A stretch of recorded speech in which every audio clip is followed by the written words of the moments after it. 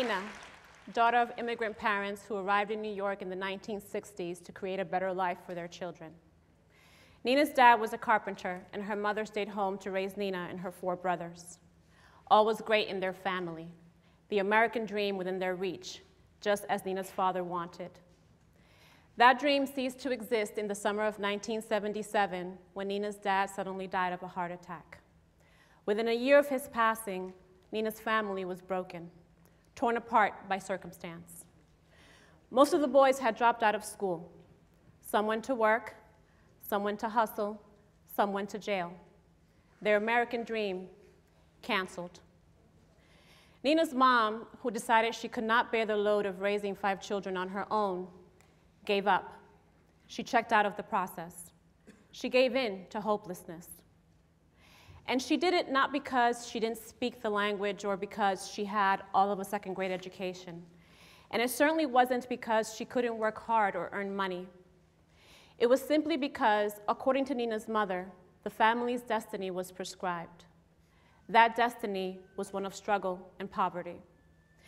You see, Nina's mother grew up in poverty, as did her grandmother, her great-grandmother, and every generation before that.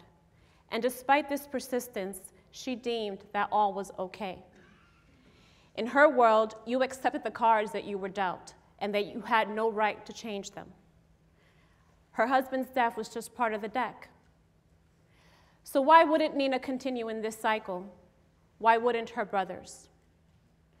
This is the perpetual story so many of our young people hear today.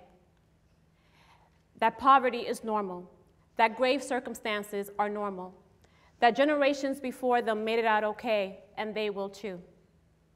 Somehow, these young people step into a cycle of poverty where it becomes their ultimate truth. The conversations of possibilities and of success are missing in these young people's lives. And somehow they believe that they have to own and live out their family's history. It's almost like an obligation of sorts, like an homage to their parents and their ancestors. In 1990, Nina did something that no one expected her to. She graduated high school. This natural progression in life is normal, but for Nina, it was monumental. It's 2016, and youth in our nation still feel like rock stars when they're able to graduate from high school. That's because youth living in poverty are 5 times more likely to drop out. For them, college is unattainable. There's this powerful yet silent message that tells them, don't even think about it. So many of them don't aspire to earn a degree.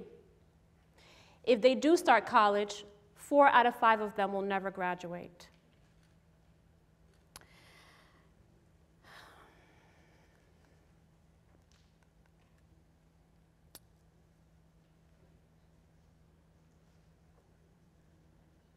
I'm trying not to get emotional about the graduation levels.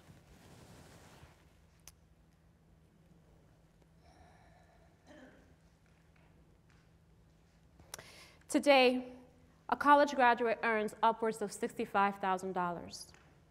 A high school graduate earns roughly around $35,000. A high school dropout earns just $20,000 a year. How does someone progress on just $20,000 a year? Factor in children and care, and it's no wonder people can't progress. Can we think about that just for a moment?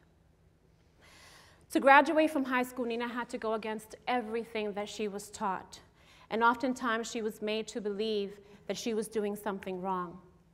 But deep inside of her, she knew that she was doing something right. Nina went on to earn a 2-year degree, a bachelor, a master's, a second master's, and soon she'll have earned her PhD. So what made Nina change her prescribed destiny? She was 13 when her brother William died. He drowned in the Dominican Republic, where he had gone to recover after multiple gunshot wounds left him with just 1 lung. A riptide pulled him into sea, and his compromised breathing could not sustain his struggle to stay above water. He was just 23 years old, a victim of direct violence in a neighborhood very much invested in the perpetual cycle of poverty. That was the day that Nina knew that she could no longer follow her prescribed norm. That was the day that she knew that she could either be a victim of circumstance or a survivor of her environment. She chose survival. She was often chastised by her family and the people in her neighborhood who accused her of trying to be better than them. But she forged ahead anyway. Today, Nina has a family of her own. At her table, the conversations aren't missing. There's no discussion about scarcity, prescribed decks, or poverty. There's only discussions of imagine. Imagine what I can do, is what Nina's sons often say. Imagine. By now, you may have guessed that I am Nina. For a long time, I lived in two worlds. The one I was born into and forced to accept, and the one I chose to make.